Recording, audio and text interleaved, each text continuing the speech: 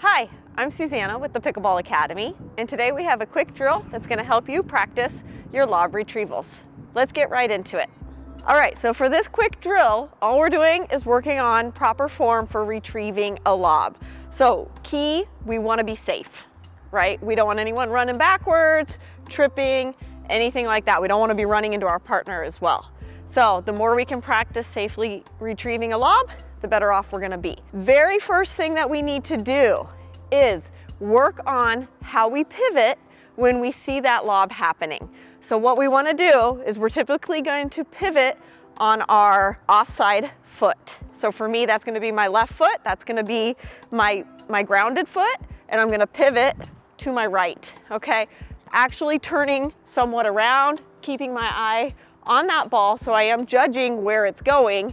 But very first step, quick pivot, that's where I put this cone here. So I'm pivoting towards the cone. From that, now I can run back, try to get around that ball, okay? So when we actually make our way back, and hopefully we've gotten back there far enough that now we can get this ball in front of us, our first choice, of course, would be to hit a good drop shot if we can, because we're trying to allow us to come back up. If not, we can drive it, we can lob it, we can do whatever it takes to get the ball back over the net, right? But the more we practice this, the quicker we get at seeing a lob and getting back there, the more chances we're gonna have to get an actual drop shot back, which is what we wanna do.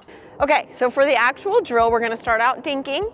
When you see a ball that you feel confident lobbing, go ahead and lob over me.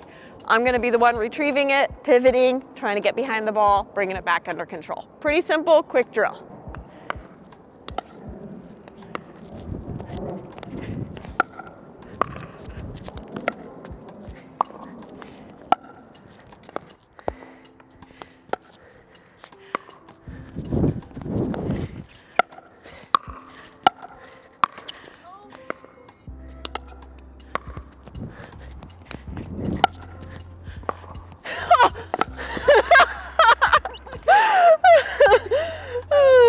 All right, so there's our quick drill tip on retrieving a lob.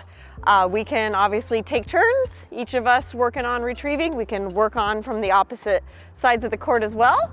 Lobbing is becoming more and more popular, so this is a great drill to get out there and practice and be confident and comfortable when you do get lobbed. Thanks so much for watching, and I hope you can implement this into your game today. Don't forget to like, subscribe, and leave a comment. And if you have any questions, concerns, or other things that you would like to see, let us know and we'll get back to you. Thank you again for watching, and we'll see you in the next one.